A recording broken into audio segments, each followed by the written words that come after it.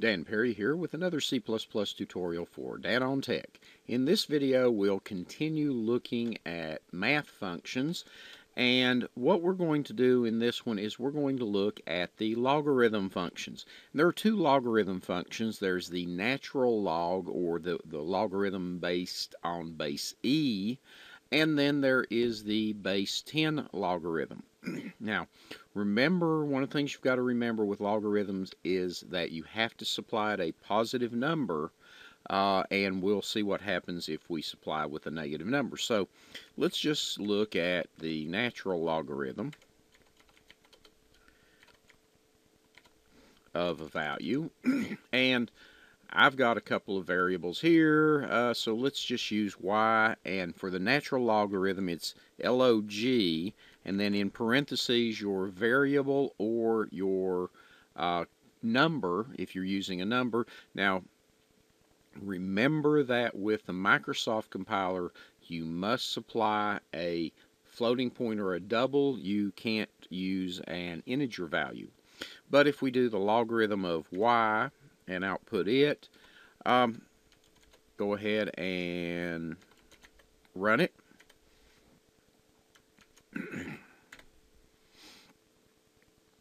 Then we get a number of, in this case, 1.25. So there is our natural logarithm of it, of that number, and we could do it with a couple of other values. So let's go copy this, and I guess I should say that this was y, and then let's say I'm going to do the natural logarithm of, say, 10.0. So I could put a 10.0 in here, and just to show what happens, I'm going to use the z value, and z is negative in this case, so it's the negative 3.4. So let's go ahead and run that, and it compiles okay.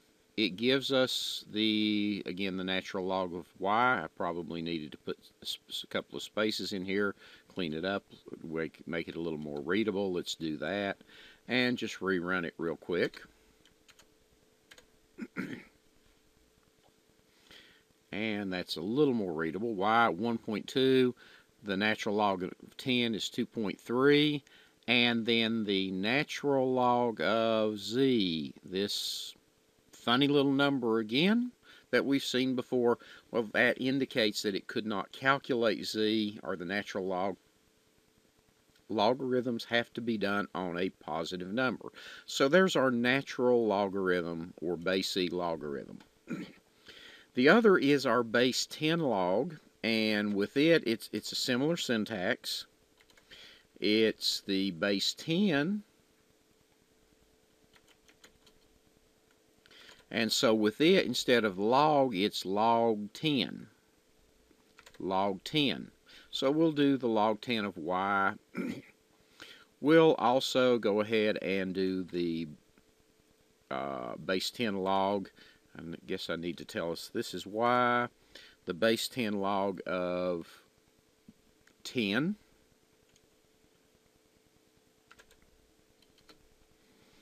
And so I'll put a 10 in here. I could do a negative number, and remember I do need to make it a whole number. I could put a negative number in, and again I would get that error.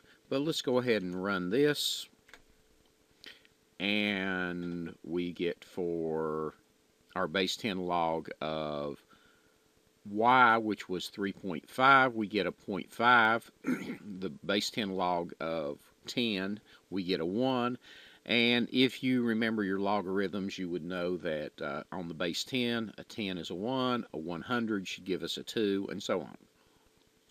So there is our log and both natural and base 10 logarithm functions built into the math library in C++. Thank you for watching this Dan on Tech video. Please subscribe to this playlist so you don't miss future videos. Please check out and subscribe to our other Dan on Tech channel playlists.